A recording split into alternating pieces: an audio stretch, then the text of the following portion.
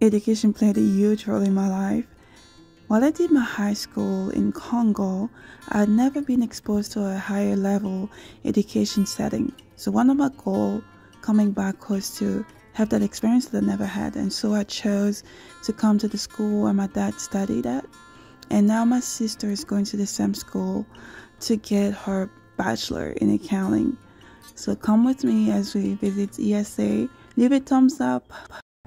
This is a disclaimer. I don't want to leave you with a narrow-minded view of a higher education in Congo. This is just one school among many, and I will mainly focus on the classroom setting. Please subscribe, leave a comment, like.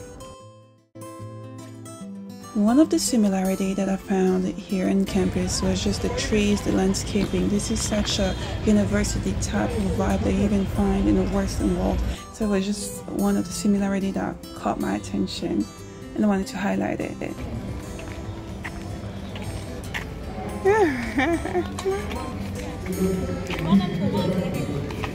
Et les enfants de l'ISC. I didn't get a chance to visit all the school facilities, but this is just like one of the classrooms that I just went. I did a quick video. I wish it was more broad, but just bear with me. This is just going to be very brief. Il s'agit là en clair. Il s'agit là en clair. Il s'agit là en clair. Il s'agit en clair.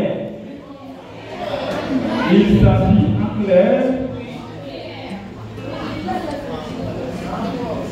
Il s'agit en clair. I couldn't help myself. It reminded me so much of high school and a bit how the classes was delivered, except we didn't have microphone. I'm guessing with a medium-sized classroom as this, you gotta be loud, so it's important for them to have it.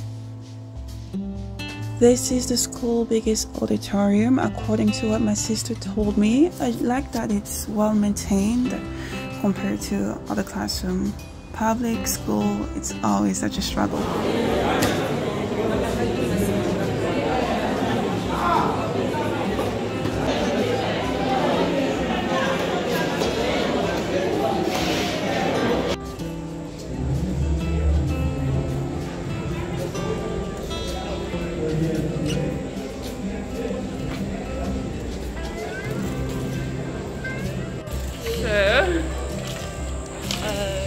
Ça c'est ma dernière visite à l'ISC, dans l'université de Mandondo. Merci Kyria, bien que j'étais vraiment embarrassée avec des amis. Je suis satisfaite, bien que aujourd'hui leur professeur n'était pas là, mais bon, voilà, c'est la vie. See you next Friday. See you next Friday aussi. Donc, see you WhatsApp. C'est la vie. See you next time. This was a brief overview of the classroom setting of a higher education in Congo.